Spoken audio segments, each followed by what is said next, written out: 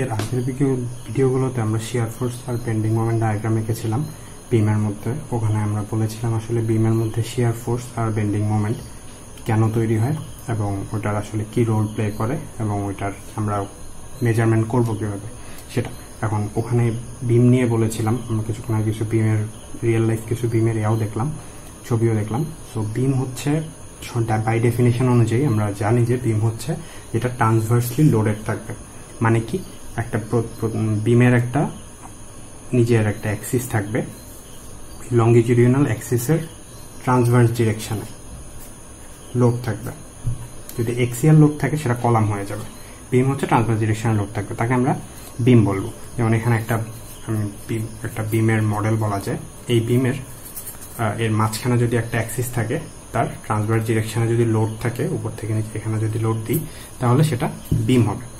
এখন বিমের মধ্যে লোড দিলে কি হয়? বিমের মধ্যে লোড দিলে তার ভিতরে ইন্টারনাল শিয়ার ফোর্স তৈরি হয়, ইন্টারনাল বেন্ডিং মোমেন্ট তৈরি হয়। সো শিয়ার ফোর্স তৈরি হয়, আমি যদি এখানে একটা সেকশন করি তাহলে আমি ইন্টারনাল শিয়ার ফোর্স পাবো। আর বেন্ডিং মোমেন্ট কেন তৈরি হয়? আচ্ছা, শিয়ার ফোর্সটা কি করে? শিয়ার ফোর্সটা হচ্ছে এক্সটার্নাল যত লোড দিব, এখানে এক্সটার্নাল যত লোড দিব ওই লোডগুলোকে সে রেজিস্ট করবে, ইকুইলিব্রিয়াম স্টেটে নিয়ে আসবে। আর বেন্ডিং মোমেন্ট ডায়াগ্রাম কেন তৈরি হয়? ওই এক্সটার্নাল লোডের জন্য একটা মোমেন্টের ইফেক্ট তৈরি করে এক্সটার্নাল লোডগুলা, ওই মোমেন্টটাকে যে রেজিস্ট করে সেটা হচ্ছে বেন্ডিং মোমেন্ট। এখন সে রেজিস্ট কিভাবে করে সেটা নিয়ে হালকা পাতলা আগের ভিডিওতে বলেছিলাম, এখানেও দেখি।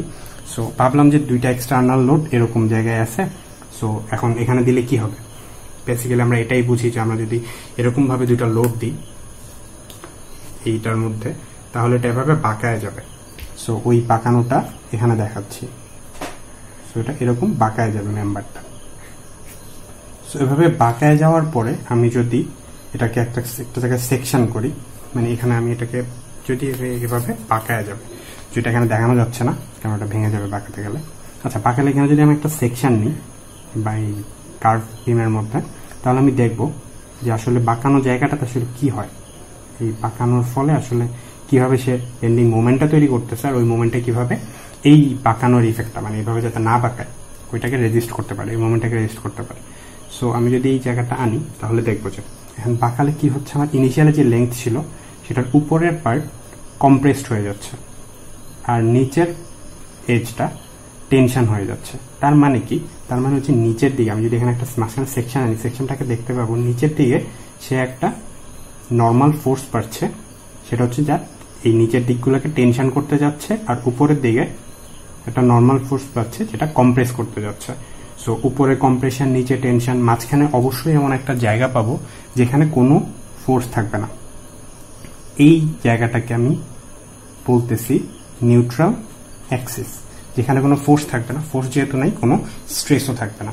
উপরে তার একটা কম্প্রেশন স্ট্রেস থাকবে, নিচে হচ্ছে টেনশন স্ট্রেস থাকবে। এই কম্প্রেশন আর টেনশন মিলে যেহেতু একটা এই দুটা ইকুয়াল হয়, সবসময় যে ইকুয়াল হবে তেমন না, সিমেট্রিক্যাল বিম যে হলে সেটা ইকুয়াল হবে।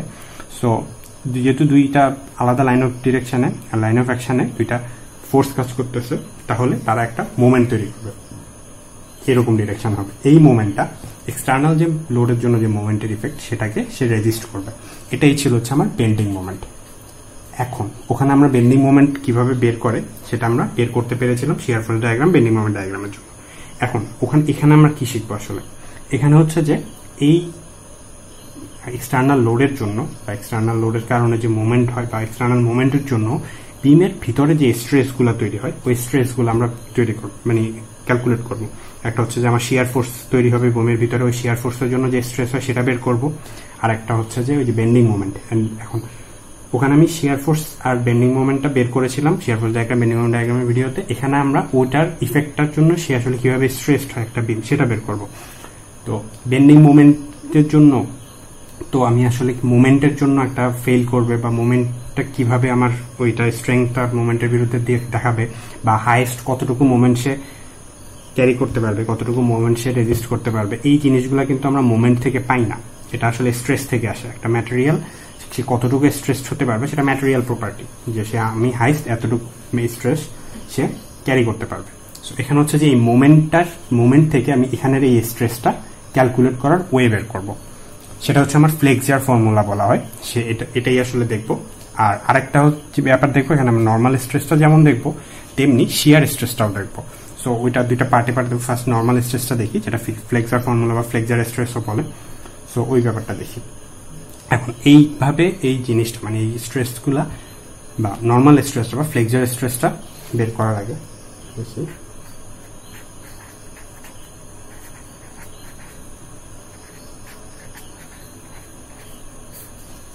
এই ফ্লেক্সার স্ট্রেস আর অথবা শিয়ার স্ট্রেস দুইটার সময় কিছু অ্যাজাম্পশন ধরে নেব। আমরা অ্যাজাম্পশন ধরে মানে কি, আমার হচ্ছে যে রিয়েল লাইফে যেরকম বিম থাকে বা সেই বিমগুলো যেভাবে লোডেড থাকে বা ওরা যেরকম আচরণ করে, আমরা ঠিক ওইটাকে অ্যানালাইসিস করার অবস্থায় শুরুতেই যেতে পারবো না। আমাদেরকে কিছু অ্যাজাম্পশন ধরে ওটাকে আমাদের জন্য একদম ইজি করে নিতে হবে, যাতে আমরা এই একদম বেসিক যে বিমের একদম বেসিক একটা কনসেপ্ট হচ্ছে এটাকে আমরা যাতে অ্যানালাইসিস করতে পারি। এভাবে আরো হায়ার অনেক আছে যেটা রিয়েল লাইফের কাছাকাছি যাওয়ার চেষ্টা করা হবে। শুরুতে আমরা অনেক অ্যাজাম্পশন ধরে রিয়েল লাইফ থেকে অনেক দূরে নিয়ে যাব, কিন্তু যাতে বেসিক ব্যাপারটাকে আমরা বুঝতে পারি, মানে বেসিক ইয়াটা আমরা ধারণা করতে পারি। এখন ওই অ্যাজাম্পশনগুলো কি? অ্যাজাম্পশনগুলো হচ্ছে যে plane section remains plane. So এটার মানে কি? মানে হচ্ছে যে কোনো লোড নাই, একদম কোনো লোড ছাড়া মাঝখানে যদি একটা সেকশন নিই, এই দেখেন একটা যদি সেকশন নিই, এটা 2 ডাইমেনশনাল একটা লাইন আর 3 ডাইমেনশনাল কিন্তু একটা প্লেন হবে। যেমন এই বিমের এখানে আমি মনে করলাম একটা সেকশন নিলাম, 2 ডাইমেনশনাল একটা লাইন, কিন্তু আমি যদি 3 ডাইমেনশনাল চিন্তা করি, এটা একটা প্লেন। এই প্লেনটা লোডের আগেও প্লেন থাকবে, পরেও কার্ভ হয়ে যাওয়ার পরেও সে প্লেন হবে। সে ইনক্লাইন হয়ে যেতে পারে, সে এরকম থেকে এরকম হয়ে যেতে পারে, কিন্তু সে তখনও প্লেনই থাকবে, এরকম হয়ে যাবে না, এরকম কার্ভ হয়ে যাবে না। এটা রিয়েল লাইফে কিন্তু হতে পারে, কিন্তু আমরা এখানে অ্যানালাইসিসের সময় চিন্তা করবো যে সেটা লোড হওয়ার পরেও সে প্লেনই থাকবে। এটা আমাদের ফার্স্ট অ্যাজাম্পশন। সেকেন্ড অ্যাজাম্পশন হচ্ছে যে material is homogeneous and obese hooks ল। মানে হচ্ছে যে এখানের যে একটা বিম, তার ম্যাটেরিয়াল সব জায়গায় একই ম্যাটেরিয়াল, এবং সব জায়গায় ম্যাটেরিয়াল একই না, সব জায়গায় ম্যাটেরিয়ালের প্রপার্টিও একই রকম, মানে সব জায়গায় ম্যাটেরিয়ালই একই রকমের আচরণ করে। কিন্তু অনেক সময় এটার বাইরের রিয়েল লাইফ কেস অনেক এটার বাইরে হয়। যেমন আমরা আমাদের বাসা বাড়িতে যে বিম ইউজ করা হয়, সেটা তো কংক্রিটের ভিতরে লোহার বা ইস্পাতের স্টিলের রড থাকে, যেটা হচ্ছে একটা রিএনফোর্সমেন্ট বিম, ওগুলা, যেটা এইটার মধ্যে এভাবে আমি এটাকে পড়তে পারবো না, এটা অনেক আপার কনসেপ্ট। জাস্ট এখানে আমরা ম্যাটেরিয়ালটা homogeneous and obese hooks law. 3 number যে অ্যাজাম্পশনটা সেটা হচ্ছে যে ই মানে modulus of elasticity is equal for tension and compression. এখন এটা অনেকটা মানে অবভিয়াস মনে হয় যে টেনশন কম্প্রেশন সবসময় তো মডুলাস অফ ইলাস্টিসিটি সেম হবে, কিন্তু অনেক ম্যাটেরিয়ালের ক্ষেত্রেই অনেক ক্ষেত্রেই এটা সমান হয় না। কিন্তু আমরা তো এখানে আমাদের বিমের ক্ষেত্রে বা এই আলোচনায় সেটাকে সমান ধরে নিব। টেনশনের জন্য ই কনস্ট্যান্ট, কম্প্রেশনের জন্য ই একই। আর ইনিশিয়ালি আর আরেকটা হচ্ছে যে বিমটা ইনিশিয়ালি স্ট্রেট, মানে কোনো রকমের লোড না থাকলে সেটা স্ট্রেট থাকবে, কার্ভড হইতে পারবে না। আর হচ্ছে end of constant cross section, এবং তার ক্রস সেকশন সবসময় সমান থাকতে হবে।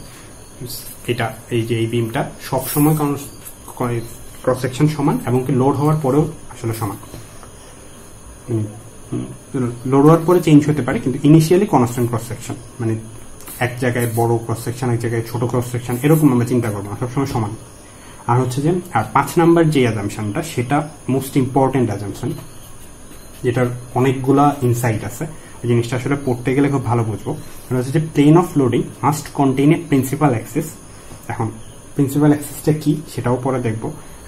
The principal axis of beam cross section and loads must be perpendicular to the longitudinal axis. So এই জিনিসটাও দেখবো। সো এটা হচ্ছে মোস্ট ইম্পর্টেন্ট যে অ্যাজাম্পশনটা। এই 5 নাম্বার অ্যাজাম্পশনটা নিয়ে একটু পরে আলোচনা করব আমাদের ওই ফর্মুলা ডিরাইভেশন করার সময়। এখন দেখি, সো এটা হচ্ছে যে একটা বিমকে অনেক বড় করে আঁকলাম, এই বিমটাই অনেক বড় করে আঁকলাম। সো এই বিমটার হচ্ছে এইটা। সো এটা হচ্ছে যে মাঝখানের তার নিউট্রাল অ্যাক্সিস যেটা বলেছিলাম, সেই নিউট্রাল অ্যাক্সিসটা মাঝখানে না হবে না, এটা নিউট্রাল অ্যাক্সিসের একটা এক্সাক্ট পজিশন কোথায় হবে সেটা আমরা বলতে পারবো। এক এক মেম্বারের জায়গায় এক এক রকমের হবে।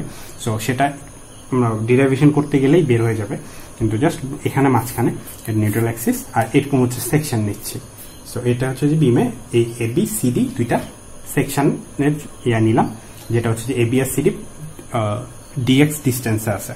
এবি আর সিডি এর মধ্যে ডিস্টেন্স হচ্ছে ডিএক্স। এখন এই দুইটা ফোর্স যদি এভাবে দিই, তাহলে অবশ্যই এটাকে এভাবে বেন্ড করবে। সো এভাবে বেন্ড করলে এটা আলটিমেটলি এভাবে বেন্ড হয়ে যাবে। সো এই ইএফ হচ্ছে মাঝখানে একটা নিউট্রাল অ্যাক্সিস, যে কোনো রকমের স্ট্রেসড হবে না। আর জিএইচ হচ্ছে নিচের একটা জিনিস, যেহেতু এভাবে হচ্ছে নিচেটা টেনশন হবে, সো জিএইচটা বেড়ে যাবে, ইএফ একই লেন্থে থাকবে। এখন ওইটাকে এখানে একটু বড় করে রেখেছি ওই ইয়াটাকে। সো এবি এরকম হয়ে গেছে, বেঁকে গেছে। এখন দেখি আমার এটা কিন্তু লাইন ছিল, লাইন আছে, তার মানে কি প্লেন ছিল, প্লেন আছে, ফার্স্ট অ্যাজাম্পশন যেটা। আর এটাও সিডি, প্লেন ছিল, প্লেন আছে, ওইটা চেঞ্জ হয়নি। এখন এটা যখন কার্ভ হয়ে মানে ইনক্লাইন হয়ে গেছে, এই দুটাকে যদি আমি পিছনের দিকে ইয়া করি, এটা একটা পয়েন্ট পাবো যেটা একটা মিলতেছে। তার মানে কি এই যে এটা আসলে একটা বৃত্তচাপ তৈরি করে ফেলতেছে। তার মানে হচ্ছে যে এই ইএফটা জিএইচটা সেটা একটা সার্কেলের অংশ, সার্কেলের আর্ক। সো এইখানে যে কোণটা তৈরি করতেছে সেটা হচ্ছে আমার ডি থিটা, ধরে নিলাম এই কোণটা হচ্ছে আমার ডি থিটা। আর এই যে সেন্টার থেকে এই ইএফটা, যেটা আমার কোনো স্ট্রেস হয় না, ইএফটা আগেও যা ছিল এখনো তাই আছে, লেন্থ চেঞ্জ হয়নি। সো এটার ডিস্টেন্সটা হচ্ছে এই রো, যেটা হচ্ছে radius of curvature, radius of curvature. ওকে, সেটা হচ্ছে আমার রেডিয়াস অফ রো, হচ্ছে আমার রেডিয়াস অফ কার্ভেচার। আর জিএইচটা হচ্ছে যে ইএফ থেকে ওয়াই ডিস্টেন্সে আছে, জিএইচটা আছে ইএফ থেকে ওয়াই ডিস্টেন্সে। এখন দেখি ইনিশিয়ালি যখন এরকম ছিল তখন ইএফ আর জিএইচ কিন্তু সমান ছিল, কিন্তু এখানে ইএফটা একই লেন্থে থেকে যাচ্ছে কিন্তু জিএইচটা বড় হয়ে যাচ্ছে। এখন কতটুকু বড় হচ্ছে সেটা বের করতে পারবো। সেটা বের করার জন্য এবি এর প্যারালাল যদি এখানে একটা লাইন টানি, এইটা লাইন টানি, তাহলে এতটুকু হচ্ছে আগের জিএইচটা, যেটা ইএফ এর সমান। আর এই যে এইটুক যে এইচ কে এতটুকু, এটা হচ্ছে আমার টেনশনের কারণে বেড়ে গেছে। সো এটা হচ্ছে আমার ইলংগেশন। সো ইলংগেশন হচ্ছে আমার এইচ কে। এখন এইটা যদি ডি থিটা হয়, এই অ্যাঙ্গেলটাও ডি থিটা হয়, যেহেতু এই লাইন আর এই লাইন প্যারালাল, সো এটাও ডি থিটা হয়। তাহলে এই এইচ কে লেন্থটা আমি বের করতে পারি ওই S equal to R theta, এই সূত্র দিয়ে এই এইচ কে লেন্থটা বের করতে পারি, যেহেতু এটা ওয়াই ডিস্টেন্স দূরে জিএইচটা, ওয়াই ডি থিটা, সেটা আমি বের করতে পারি। এখন আমার ইলংগেশন হচ্ছে এতটুকু, ইনিশিয়াল লেন্থ ছিল আমার ইএফ জিএইচ, এটা আমার ইনিশিয়াল লেন্থ ছিল। সো আমার যদি স্ট্রেইন বের করি তাহলে হবে আমার elongation by initial length. Elongation হচ্ছে আমার ওয়াই ডি থিটা, আর ইনিশিয়াল লেন্থ কিন্তু আমার ইএফ জিএইচ দুটাই সমান ইএফ। সো ইএফ হচ্ছে এই আর্কের অংশ, so rho D theta, EF এর লেন্থ রো ডি থিটা। একইভাবে S equal to R theta দিয়ে বের করেছি। সো ওয়াই বাই রো, এটা আমি স্ট্রেইন পেয়ে গেলাম। এখন যেহেতু বলছে আমার second assumption homogeneous and always hooks law, so first assumption use হইল, সেকেন্ডটা ইউজ হইল। So E is equal to sigma is equal to E epsilon, so E into Y by rho, এটা আমি পেয়ে গেলাম। So sigma is equal to E Y by rho, এই একটা formula দাঁড়ায় গেল। এখন এটা আমি নিচেরটার জন্য বের করেছি, মানে টেনশনের জন্য বের করেছি। এটা শুধু টেনশনের জন্য তাই না, উপরে কম্প্রেশন হচ্ছে, উপরেও সেম, উপরে যদি একটা লিঙ্ক দিতাম একই হতো, ও আমি ক্যালকুলেশন করতে পারতাম। এখানে আমার 3 নাম্বার অ্যাজাম্পশনের ইউজ হয়ে গেছে, যে ই is equal for tension and compression.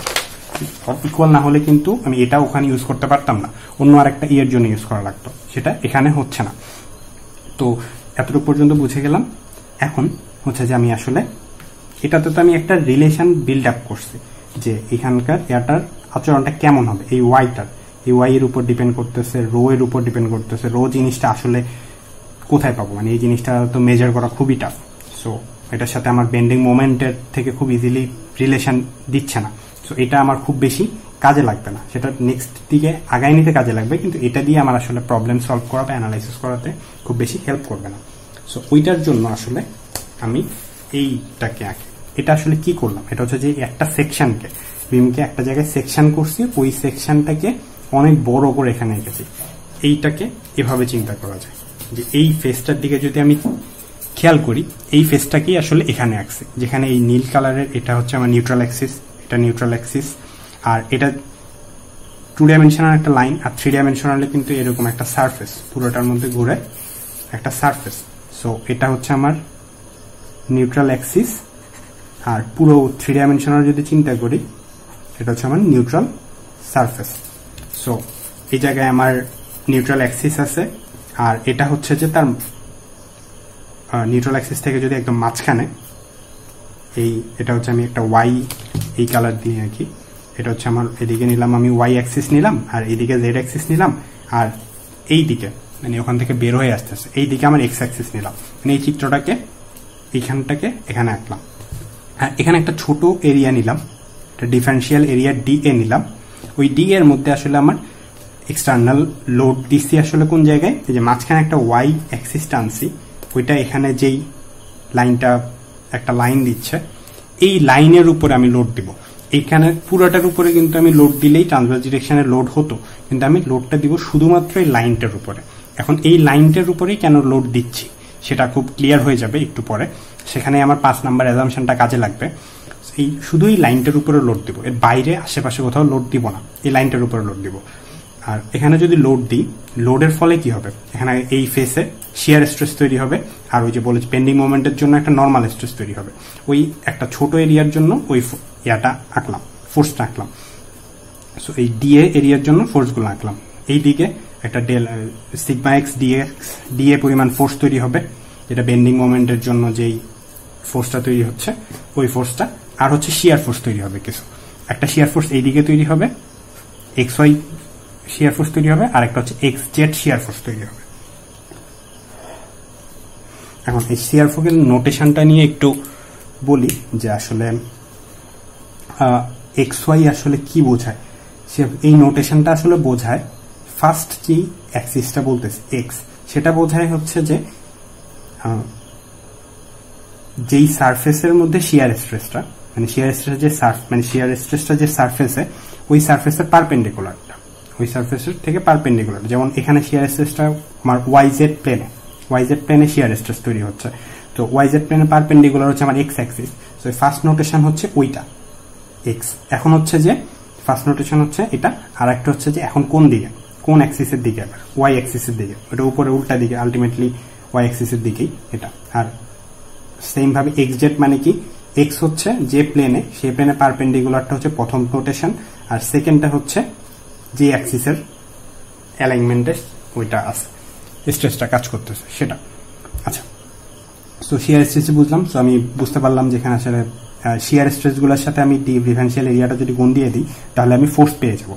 তো ফোর্স পেয়ে গেলাম, আশা করি এই চিত্রটা বুঝা গেছে। এখন এখান থেকে আমি ফ্লেক্সার ফর্মুলা ডিরাইভ করব, মানে হচ্ছে যে আমি ডিরেক্টলি বেন্ডিং মোমেন্টের সাথে একটা রিলেশন তৈরি করব, হচ্ছে ভিতরে যে আমার নর্মাল স্ট্রেস তৈরি হচ্ছে ওই স্ট্রেসের সাথে বেন্ডিং মোমেন্টের সাথে ওই স্ট্রেসের একটা রিলেশন তৈরি করব। সো আমি বেন্ডিং মোমেন্ট খুব ইজিলি শিয়ার ডায়াগ্রাম থেকে আমি ক্যালকুলেট করতে পারি, সেটা থেকে আমি বলতে পারবো যে আসলে ওই মেম্বারের ভিতরে কোথায় কিরকম আমার নর্মাল স্ট্রেস তৈরি হচ্ছে।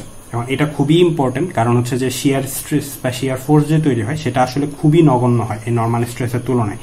সো কোনো বিম যদি ফেল করে ঠিক এই নর্মাল স্ট্রেসের জন্যই, যেটাকে আমরা খুব দেখতে পাচ্ছি না, আমার মনে হচ্ছে যে একটা শিয়ার ফোর্স তৈরি হবে আর একটা বেন্ডিং মোমেন্ট তৈরি হচ্ছে, হ্যাঁ ঠিক আছে, এখানে নর্মাল স্ট্রেস কোত্থেকে আসলো, ওই যে বেন্ডিং মোমেন্টের কারণেই কিন্তু ওই মেম্বারের ভিতরে আমার নর্মাল স্ট্রেস তৈরি হচ্ছে। এই নর্মাল স্ট্রেসের কারণেই বিমটা ফেল করবে। আমি যদি শিয়ার লোডটাকে যদি শিয়ার ফোর্স নিয়ে চিন্তা করি তাহলে আমি কখনো বুঝতে পারবো না যে কখন ফেল করবে, সেটা আমার এইটার উপরে ডিপেন্ড করবে। এটা সেজন্য বের করা খুবই ইম্পর্টেন্ট। আচ্ছা, ফ্লেক্সার ফর্মুলা দেখার জন্য আমি এই চিত্রটা আবার একটু দেখি ভালো করে। সো এখানে আমি বলেছিলাম এটা আমার নিউট্রাল অ্যাক্সিস, এটা আমার জেড অ্যাক্সিস, এটা এক্স অ্যাক্সিস, ওটা ওয়াই অ্যাক্সিস, আর এটা হচ্ছে আমার ফোর্সগুলো, যেটা নর্মাল স্ট্রেস ইন্টু এরিয়া গুণ করে দিলাম, এখানে একটা নর্মাল ফোর্স পাচ্ছি। এই দুটো হচ্ছে আমার shear force, del x Y DA আর হচ্ছে ডেল এক্স জেড ডিএ, এই দুই দিকে শিয়ার ফোর্স কাজ করতেছে। এখন এই ডিফারেন্সিয়াল এরিয়াটার পজিশনটা কোথায়, এটা জেড অ্যাক্সিস থেকে ওয়াই ডিস্টেন্স দূরে, আর ওয়াই অ্যাক্সিস থেকে জেড ডিস্টেন্স দূরে, আর এটা হচ্ছে আমার ওয়াই জেড প্লেনে আছে। এখন তিনটা ফোর্স আছে আর এখানে একটা এক্সটার্নাল লোড আছে। এখন আমার যেহেতু আমি জানি যে বিমটাকে আমার লক্ষ্যটা হচ্ছে স্ট্যাটিক ইকুইলিব্রিয়ামে থাকবে, বিম যদি স্ট্যাটিক ইকুইলিব্রিয়ামে থাকতে হয় তার মানে হচ্ছে যে এই আলটিমেটলি এখানে আমার স্ট্যাটিক ইকুইলিব্রিয়ামের যত কন্ডিশন আছে যে ফোর্স 0 হয়, মোমেন্ট 0 হয়, ওগুলা ফলো করতে হবে। এখন এটা যেহেতু 3D তে আছে, 3টা Axis x Y Z, so মোট 6টা কম্পোনেন্ট। আমার fx 0 হইতে হবে, fy 0 হইতে হবে, আমার fz 0 হইতে হবে, mx 0 হইতে হবে, my 0 হইতে হবে, mz 0 হইতে হবে। এই 6টা যখন হবে, 6টা কম্পোনেন্টই যখন 0 হবে, তখন যে আমি বলতে পারবো যে আমার বিমটা স্ট্যাটিক ইকুইলিব্রিয়ামে থাকবে, আমার ওই কন্ডিশনটা ফলো হচ্ছে। এখন 6টা কম্পোনেন্ট নিয়ে আমার আলোচনা করতে হবে। 6টা কম্পোনেন্ট আমার আলটিমেটলি লাগবে না, এটা 2টা কম্পোনেন্ট, 2টা থেকে 3টা কম্পোনেন্ট একটা ইম্পর্টেন্ট ভ্যালু দিবে, আর বাকিগুলা খুব একটা কাজে লাগবে না, ওটা আমরা দেখবো। কিন্তু আমরা 6টা নিয়ে আলোচনা করবো। কারণ এই জিনিসগুলো হচ্ছে থিওরি নিয়ে একটু ডিপলি বা একটু ব্রডলি ডিসকাস করতেছে, কারণ হচ্ছে একটা জিনিসের প্রপার ইনসাইট পাইতে হলে এটা থিওরিটা আসলে বোঝা দরকার। আমি নর্মালি একটা কম্পোনেন্ট নিয়ে আমি এটা আলোচনা করে দেওয়া যেত, কিন্তু 6টা কম্পোনেন্টটা আশা করি একটু ভালোভাবে দেখলে, খুব যে লাগবে এই জিনিসগুলা সেটা লাগবে না, যেগুলো লাগবে ওগুলাই পড়লেই হয়। ওকে, আমি সবগুলো নিয়ে একটু আলোচনা করতেছি। এখন দেখি প্রথম যে কম্পোনেন্টটা আমার fx 0 হবে, এটা আমি বলতে পারি যে fx 0 হবে, যেহেতু ইকুইলিব্রিয়াম স্ট্যাটিক ইকুইলিব্রিয়ামের কন্ডিশন যদি মানতে হয় এটা অবশ্যই 0 হবে। এখন fx এর দিকে আমার ফোর্স কি কি আছে, এটা আছে sigma x DA. So DA পুরো এরিয়ার উপরে যদি আমি ইন্টিগ্রেট করি তাহলে আমি বলতে হবে যে sigma x DA is equal to 0, এটা হইতে হবে আমার স্ট্যাটিক ইকুইলিব্রিয়াম কন্ডিশন থাকতে হলে। এখন আমি সিগমা এক্স এর একটা ফর্মুলা পেয়ে গিয়েছিলাম, সিগমা এক্স এর ফর্মুলাটা ছিল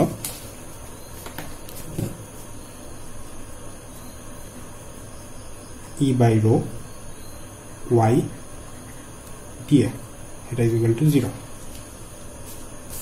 সো আমি সিগমা এক্স এর ভ্যালুটা বসিয়ে দিয়েছি। এখন ই ওয়াই, এটা ই বাই রো, এটা হচ্ছে আমার কনস্ট্যান্ট, বাইরে চলে যাবে, E by rho Y DA, এটা 0। এখন এই টার্মটা 0 হতে পারবে না, এই টার্মটা 0 হবে না। 0 হবে তাহলে কোনটা, এই টার্মটা 0 হতে পারবে। এখন এই টার্মটার একটা বিশেষ পরিচয় আছে, সেটার জন্য আসলে কিছুটা বেসিক নলেজ লাগবে স্ট্যাটিক্সের, বিশেষ করে হচ্ছে মোমেন্ট অফ ইনার্শিয়ার সম্বন্ধে খুব ভালো আইডিয়া লাগবে, মোমেন্ট অফ এরিয়া সম্পর্কে খুব ভালো নলেজ লাগবে।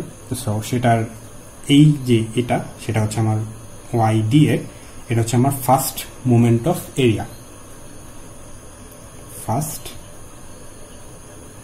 Moment of area. এখন ফার্স্ট মোমেন্ট অফ এরিয়া আমরা কেন ইউজ করি? ফার্স্ট মোমেন্ট অফ এরিয়া আসলে আমার সেন্ট্রয়েডের পজিশন সম্পর্কে আইডিয়া দেয়। মানে কি, এটা আসলে একটু হালকা করে যদি বলি তাহলে হচ্ছে আমি যদি কোনো একটা অ্যাক্সিস যদি ধরে নিই, ওই অ্যাক্সিসের থেকে যদি সেন্ট্রয়েডের ডিস্টেন্স ধরলাম ওয়াই বার, এবং ওই এরিয়াটা হচ্ছে আমার এ, আর এভাবে যদি পুরোটা যদি ইন্টিগ্রেট করি তাহলে ওয়াই বার হচ্ছে আমার সেন্ট্রয়েডের পজিশন। সো এইটা যদি 0 হয় তাহলে আমার এ তো 0 হবে না, একটা এরিয়ার ভ্যালু অবশ্যই আছে, তার মানে ওয়াই বার 0। সো আলটিমেটলি মিন করে ওয়াই বার 0, তার মানে হচ্ছে যেই অ্যাক্সিসটা নিয়েছিলাম সেটার থেকে সেন্ট্রয়েডের পজিশন 0। তার মানে কি, তার মানে হচ্ছে যে আমার ওই অ্যাক্সিসটাই আসলে ওই অ্যাক্সিসের উপরেই সেন্ট্রয়েড অবস্থান করতেছে। এখন আমি কোন অ্যাক্সিসের রেসপেক্টে ওয়াই নিয়েছিলাম, এখন দেখি ওয়াইটা আসলে কোন অ্যাক্সিসের রেসপেক্টে ছিল। ওয়াইটা ছিল হচ্ছে আমার নিউট্রাল অ্যাক্সিসের রেসপেক্টে, বা নিউট্রাল সারফেস, নিউট্রাল অ্যাক্সিসের রেসপেক্টে ইয়া ছিল। তার মানে হচ্ছে যে এটা থেকে আমি খুব দারুণ একটা অ্যাজাম্পশন পেলাম, সেটা হচ্ছে নিউট্রাল অ্যাক্সিসটা সেন্ট্রয়েডকে ধারণ করবে, মানে এই সেন্ট্রয়েডটা থাকবে নিউট্রাল অ্যাক্সিসের উপরে। এটা একটা রেক্টেঙ্গুলার ছিল, তাহলে মাঝখানে সেন্ট্রয়েড পাবো, আমার নিউট্রাল অ্যাক্সিসটাও মাঝখানে। কিন্তু এটা যদি আমার ট্রায়াঙ্গুলার হতো, আমার নিউট্রাল সেন্ট্রয়েড থাকতে হচ্ছে এই বেস থেকে 1/3 ডিস্টেন্স উপরে, আমার নিউট্রাল অ্যাক্সিসটা এখানে থাকতো। বা আমার ক্রস সেকশনটা যদি এরকম হতো,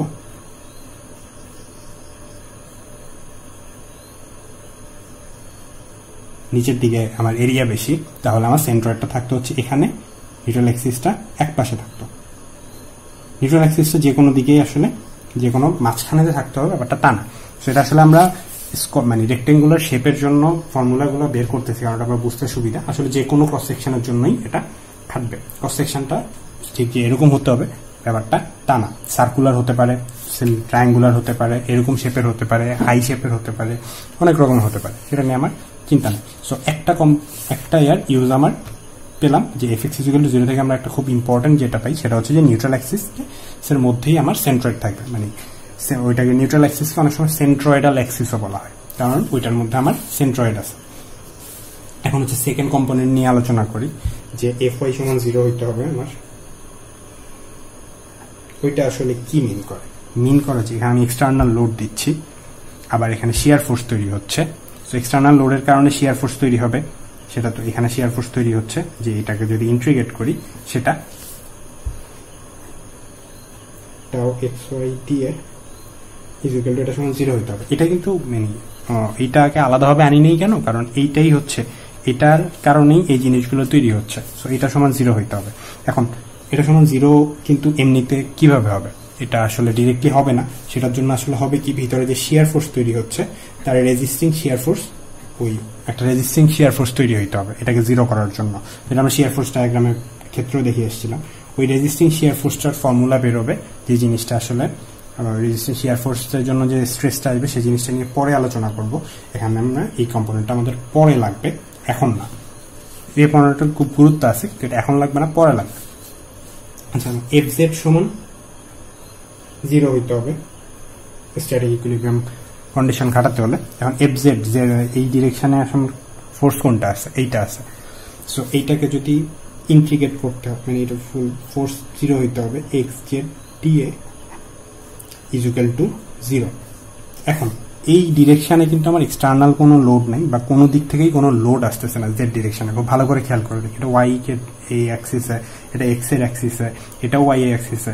সো শুধুমাত্র এটাই আছে। এখন এই ফোর্সটা যেহেতু এইদিকে কোনো লোড নাই, অন্য কোনো এক্সটার্নাল লোড নাই বা কিছু নাই, বেন্ডিং মোমেন্টের জন্য এইদিকে কোনো রকমের ফোর্স তৈরি হওয়ার কিছু নাই, যে কোনো লোড না থাকার কারণে del xz = 0 হবে, কারণ নো লোড, কোনো রকমের লোড নেই, মানে একটা এক্সটার্নাল লোড নাই, আবার এক্সটার্নাল বেন্ডিং মোমেন্টের মানে বেন্ডিং ইফেক্টও নাই এখানে।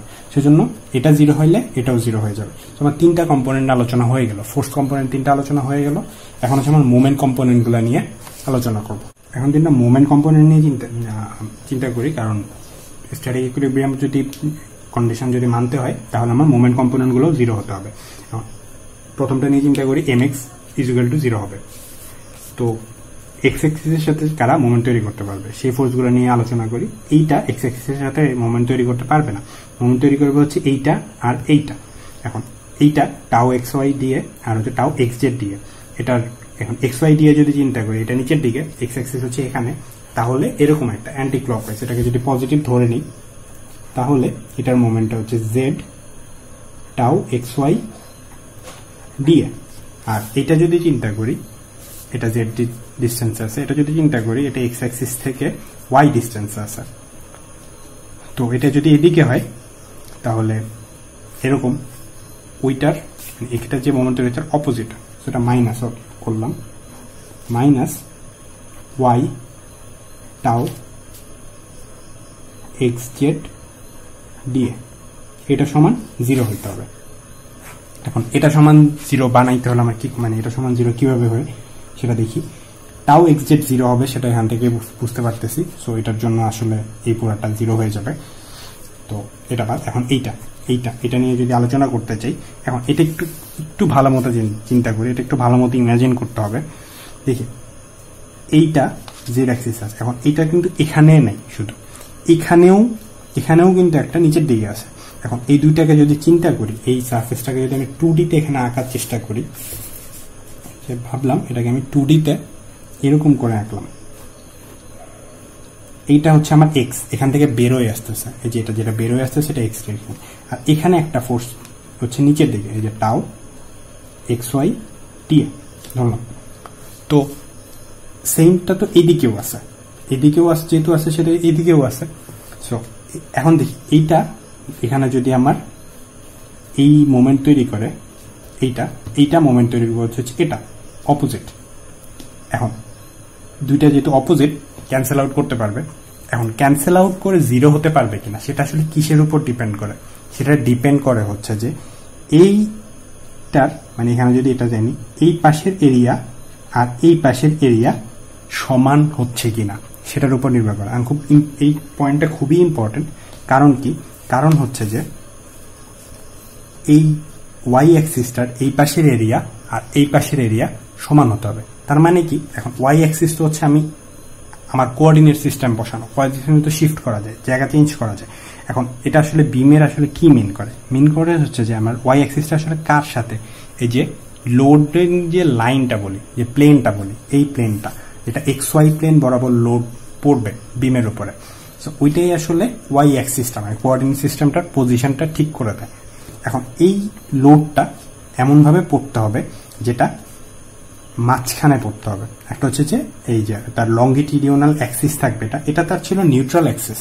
আর একটা হচ্ছে যে পুরো শেপের, মানে এটা যদি আমি লঙ্গিটিডিওনাল অ্যাক্সিস বের করি তাহলে এই মাঝখানের এই পয়েন্ট দিয়ে ভিতরে একটা লাইন চলে যাবে, ওটা হচ্ছে একটা লঙ্গিটিডিওনাল অ্যাক্সিস। ওই লঙ্গিটিডিওনাল অ্যাক্সিসের পারপেন্ডিকুলার হতে হবে এই লোডিংটা, যেটা হচ্ছে যে এই এখন আমি আসলে ওই অ্যাজাম্পশনটার ভ্যালুটা বোঝা শুরু করতেছে।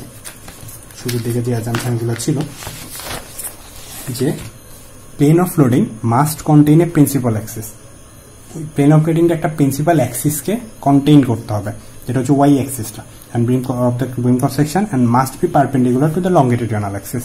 ওই longitudinal axis এর পারপেন্ডিকুলার হইতে হবে। এটা 5 নম্বরের একটা অ্যাপ্লিকেশন গেল। আর একটা খুব ইম্পর্টেন্ট জায়গা, এটা 5 নম্বর অ্যাজাম্পশনটা কাজে লাগবে।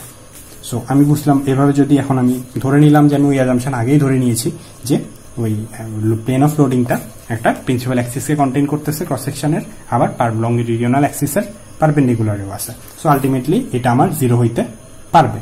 সো আলটিমেটলি আমার এক্স এর এম এক্সটা 0 হয়ে যেতে পারতেছে। সো এটাও আমার কোনো কিছু দিচ্ছে না। এতক্ষণ পর্যন্ত আমার এইটা একটা এফ এক্স একটা কিছু দিয়েছিল, এটা আমার পরে কাজে লাগবে। এটা 0 হয়ে গেছে, এটা কোনো কাজে লাগেনি। আমার এম এক্সটাও 0 হয়ে গেছে, সেটাও কোনো কাজে লাগেনি। এখন হচ্ছে যে আমি এবার এম ওয়াই নিয়ে চিন্তা করি। M Y is equal to 0।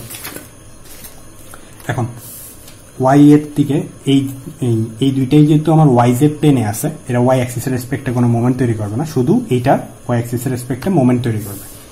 So sigma x DA, এখন এটা ওয়াই অ্যাক্সিস থেকে কত ডিস্টেন্স আছে? জেড ডিস্টেন্স আছে। এইটাও কিন্তু সেম ভাবে দেখি, এটাও কিন্তু সিমেট্রি আছে এখানে। ওই ওয়াই অ্যাক্সিসের দুই পাশেই আছে, এখানেও আছে, এখানেও আছে। সো আলটিমেটলি এটাকেও যদি আমি এভাবে টানি, সো ওইভাবে ইয়া করলাম, সো এটা এইভাবে বেরোয় আসবে, এখানেও এইভাবে বেরোয় আসবে, মাঝখানে হচ্ছে আমার ওয়াইটা। এটা যদি আমার ওখানে যদি এভাবে মোমেন্ট তৈরি করে, এটাও অপরভাবে মোমেন্ট তৈরি করবে। যেহেতু আগেই 5 নম্বরের অ্যাজাম্পশনে ওয়াই অ্যাক্সিসের প্লেন অফ লোডিংটা আমার ওইভাবেই নিয়েছি যাতে দুই পাশের এরিয়া সমান হবে। সো যদি সমান হয় তাহলে আমার এই ইয়াটা, এই পুরো কম্পোনেন্টটা 0 হয়ে যেতে পারবে, এটার জন্য মোমেন্টটা 0 হয়ে যেতে পারবে। সো আলটিমেটলি এটাও 0 হয়ে গেল। এই ব্যাপারগুলো একটু ট্রিকি, মানে 3 ডাইমেনশনালে মোমেন্টটা চিন্তা করতে হয়, কিন্তু আমরা অ্যাজাম্পশনগুলোর ভ্যালুটা বুঝতে পারতেছি কিভাবে 0 হচ্ছে, সেটাও একটু চিন্তা করলে খুব ইজিলি ভিজুয়ালাইজ করা যাবে আশা করি, এবং বোঝাও যাবে। আর একটা কম্পোনেন্ট বাকি আছে। এখন থেকে কোনোটা থেকে আমি কোনো ফর্মুলা ডিরাইভ করতে পারছি, যেটা যেরকম কিছু আশা করছিলাম পেয়ে যাব, ওরকম কিছুই পাইনি। একটাই কম্পোনেন্ট বাকি আছে, ওইটাতেই আমার সবকিছু ডিপেন্ড করতেছে। আচ্ছা, এই এম জেড ফর্মুলা 0 হবে। এখন এটা বলার আগে আমি এই এম এক্স এর জন্য যে আসলে এখানে বলেছিলাম যে 5 নম্বর অ্যাজাম্পশনের একটা ভ্যালু বলেছিলাম, এখন ধরলাম আমার এটা লোডটা মাঝখানে পড়লো না, মানে লোডটা প্রিন্সিপাল অ্যাক্সিসকে কন্টেইন করলো না, 5 নম্বর অ্যাজাম্পশনটা হলো না, তাহলে কি হবে? লোডটা এই পাশে কোনো একটা জায়গায় পড়বে। এখন এই পাশে কোনো একটা জায়গায় পড়লে আসলে কি রেজাল্ট দেবে? এটা যদি এ পাশে দেয়, বিমটা দেখি আমি এভাবে রোটেট করতে পারবে। এটা এখান থেকে একটু চিন্তা করি, আমি বলছি যে বিমটা মাঝখানে লাইন বরাবর পড়বে, মাঝখানে লাইন বরাবর না পড়ে সে যদি এদিকে কোথাও পড়তো, এদিকে কোথাও যদি বিমটা কিন্তু মানে কোন একটা এক পাশে যদি লোড পড়ে, তাহলে বিমটা এভাবে রোটেট করতে পারতো। দুই পাশে যেহেতু আটকানো আছে, পুরো তো রোটেট করতে পারতো না, এভাবে মাঝখানে দুই পাশে আটকানো থাকতো, মাঝখানের অংশটা কুচকায় যেত, যেটাকে টুইস্ট হইতো। এই টুইস্টিংটা যাতে না হয় বা টুইস্টিংটার ইফেক্ট আমরা এখানে চিন্তা করতে পারবো না বা ক্যালকুলেশন করতে পারতেছি না, সেজন্য আসলে আমরা ওই 5 নাম্বার অ্যাজাম্পশনটা ধরে নিয়েছি যাতে এরকম টুইস্টিংটা না হতে পারে। 5 নাম্বার অ্যাজাম্পশনটা যখন ধরে নিয়েছি তখন এরকম টুইস্টিং হওয়ার কোনো সুযোগ নেই।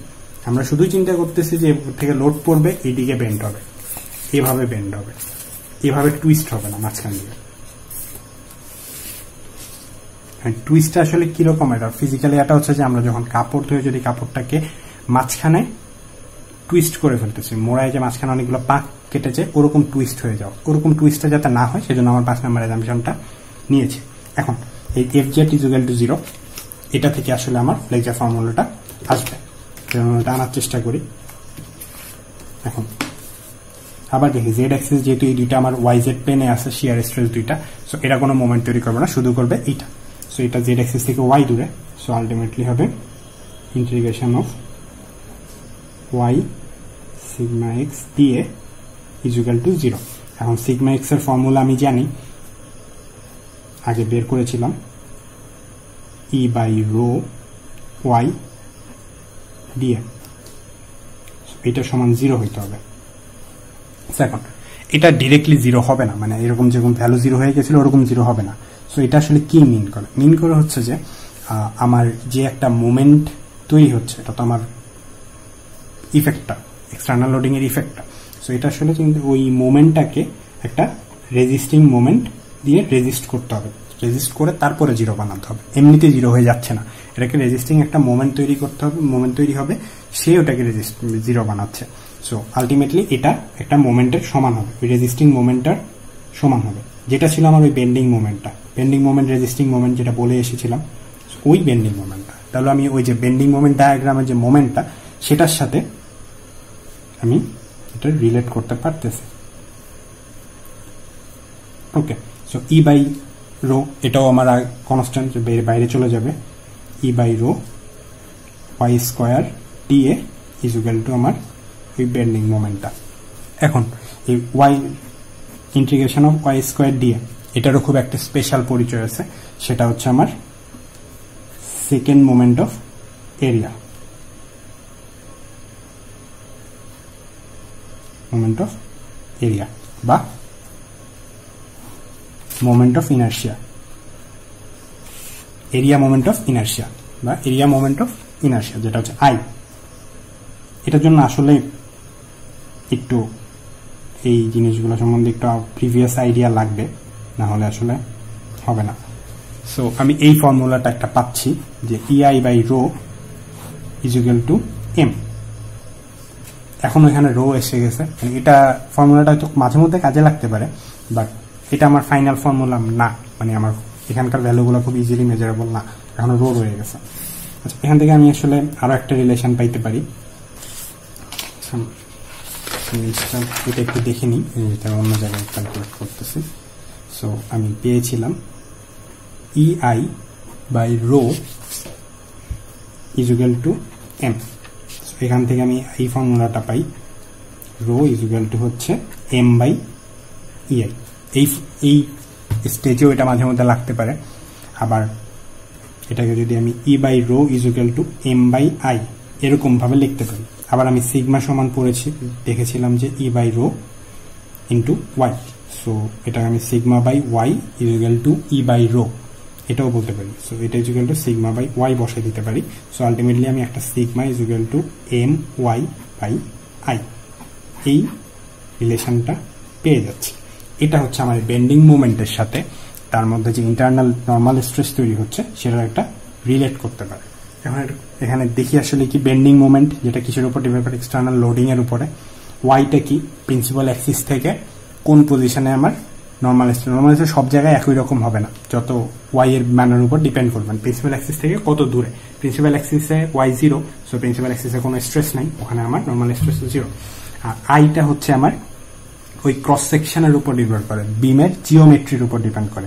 এটা এক্সটার্নাল লোড, এটা জিওমেট্রি, এটাও অনেকটা জিওমেট্রি বলা যায়, যেটা হচ্ছে কত দূরে কত বেশি নর্মাল ফোর্স তৈরি হবে, নর্মাল স্ট্রেস তৈরি হবে সেটা। আর এটা হচ্ছে এক্সটার্নাল লোডিং। সো এটা পেয়ে গেছি।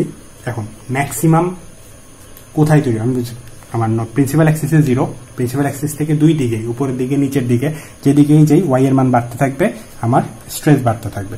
ম্যাক্সিমাম তাহলে পাবো কোথায়, ম্যাক্সিমাম পাবো হচ্ছে যে নিউট্রাল অ্যাক্সিস থেকে সবচেয়ে দূরবর্তী, মানে একদম এইটা আর এইটা নিউট্রাল অ্যাক্সিস থেকে একদম দূরে সারফেসের মধ্যে সবচেয়ে বেশি পাবো। সো ওখানে আমার ওয়াই ম্যাক্স হবে। এই ওয়াই ম্যাক্সটা প্রিন্সিপাল অ্যাক্সিস থেকে বা নিউট্রাল অ্যাক্সিস থেকে যে দূরত্বটা, ওই ওয়াই ম্যাক্সটা, সেটাকে আমি নিউট্রাল অ্যাক্সিস থেকে সবচেয়ে দূরে এটাতে আমি ম্যাক্সিমাম নর্মাল স্ট্রেস পাবো। সো ওই ম্যাক্স সবচেয়ে দূরত্ব ওয়াই ম্যাক্সটাকে মাঝে মধ্যে সি দ্বারা লিখি। So Y is equal to sigma is equal to MC by I.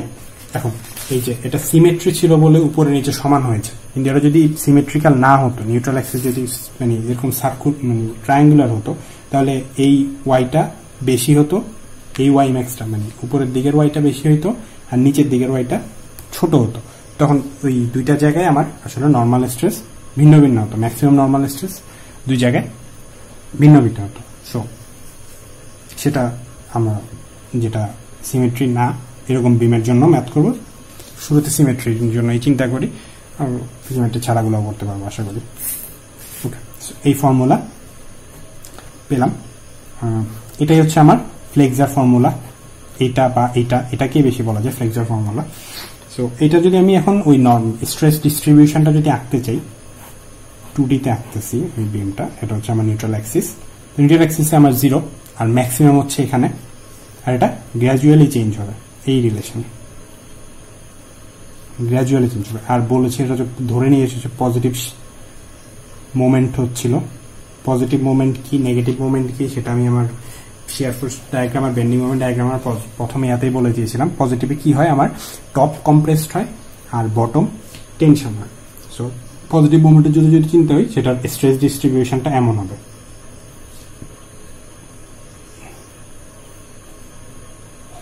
নিচের পার্টে কম্প্রেশন হবে, নিউট্রাল অ্যাক্সিসে 0, আর সেটা থেকে বাড়তে একদম সারফেসের বরাবর ম্যাক্সিমাম পেয়ে যাব। এটা হচ্ছে আমার, আর এটা এখানে 0 ম্যাক্সিমাম পেয়ে যাব কম্প্রেশনের জন্য। সো এটা হয় এরকম। সো এটা মোটামুটি বুঝতে পেরেছি আসলে। আমার এটাই ছিল আমার ফ্লেক্সার স্ট্রেস। এখন এইটাই আসলে আমি যদি এই ডিস্ট্রিবিউশনটার ইনসাইটটা কি, এটা একটা প্র্যাকটিক্যালি খুব ভালো একটা দেখা যায়। সেটা হচ্ছে যে আমি যদি কোনো একটা ফ্র্যাকচারকে অ্যানালাইসিস করি, আগেই বলেছিলাম যে শিয়ার ফোর্সও তৈরি হয় আর ওই বেন্ডিং মোমেন্টের জন্য নর্মাল স্ট্রেসও তৈরি হয়, শিয়ার স্ট্রেসও তৈরি হয়, নর্মাল স্ট্রেসও তৈরি হয়। কিন্তু বিম ফেইল করতেছে, মানে বিম ফেইল করবে হচ্ছে আসলে নর্মাল স্ট্রেসের জন্য, মানে নর্মাল স্ট্রেসে শিয়ার স্ট্রেস থেকে অনেক বেশি হয়, মানে হয়তো অল্প লোডে অনেক বেশি নর্মাল স্ট্রেস তৈরি হয় শিয়ার স্ট্রেসের তুলনায়। তার মানে ফেইল করবে আসলে নর্মাল স্ট্রেসের জন্য। শিয়ার স্ট্রেসের জন্য মাঝে মধ্যে আসলে ইন্টারনাল কিছু ক্র্যাক তৈরি হয়, কিন্তু ফেইল করে আসলে নর্মাল স্ট্রেসের জন্য। এখন আমি যদি কোনো একটা কিছু ফেইল করাটা যদি চিন্তা করতে চাই, মানে দেখতে চাই, কারণ হাতের কাছে কোনো একটা কিছু হালকা একটু মোটা কোনো কিছুকে ভেঙে দেখি, রাবার বা এই জাতীয় কোনো কিছু হতে পারে, তাহলে দেখবো যে ওটা যদি খুব ভালো মতো খেয়াল করি, ভাঙাটা আমি কোনো কিছু পাচ্ছি না যেটা ভেঙে দেখানোর মতো, কিন্তু ভাঙাটা যদি খেয়াল করি, তাহলে আমি দেখবো যে ওইটা ফ্র্যাকচারটা ফর্ম হওয়া শুরু করছে সারফেস থেকে। হয় কেউ টেনশনের জন্য বা কেউ কম্প্রেশনের জন্য হতে পারে, কিন্তু ক্র্যাক হওয়া শুরু করবে হচ্ছে সারফেস থেকে। এই সারফেস থেকে ক্র্যাকটাই ইলংগেট করে যাবে, আস্তে আস্তে পুরোটা ফেল করবে। সো আলটিমেটলি ফেল করা শুরু করবে হচ্ছে সারফেস থেকে। সো এটার থেকেও বোঝা যায় যে আসলে আমার নর্মাল স্ট্রেসটা সবচেয়ে বেশি তৈরি হবে আমার সারফেসে। ওই সারফেসেই আসলে প্রথম ফেল করা শুরু করবে, তারপরে ওইটা ফেলটা ইলংগেট করা শুরু করবে। সো এটা হচ্ছে যে আমার ওই শিয়ার মানে নর্মাল স্ট্রেস ফ্লেক্সার স্ট্রেসের ইয়াটা বুঝতে পেরেছি। সো সেটা আসলে আমার বোঝায় যে আসলে আমি লিমিটটা চিন্তা করতে পারি, কতটুকু লোড দিতে পারবো, যতক্ষণ না আমার বিমটা ভেঙে যাওয়ার আগ পর্যন্ত আমি ঠিক কতটুকু লোড দিতে পারবো, সেই জিনিসটা আসলে খুব ভালো মতো বোঝাচ্ছে। আর এটার সবচেয়ে আর অ্যাজাম্পশন গুলার দিকে একটু খেয়াল রাখতে হবে, সেটা আসলে একদম রিয়েল লাইফ বিমের জন্য আমি এখনো করতে পারতেছি না, কিন্তু এটা একটা অ্যাজাম্পশন গুলো ধরে নিয়ে একটা এটাকে যদি ন্যারো করি, ওই বিমটার জন্য আমি আসলে এটা অ্যানালাইসিস করতে পারবো।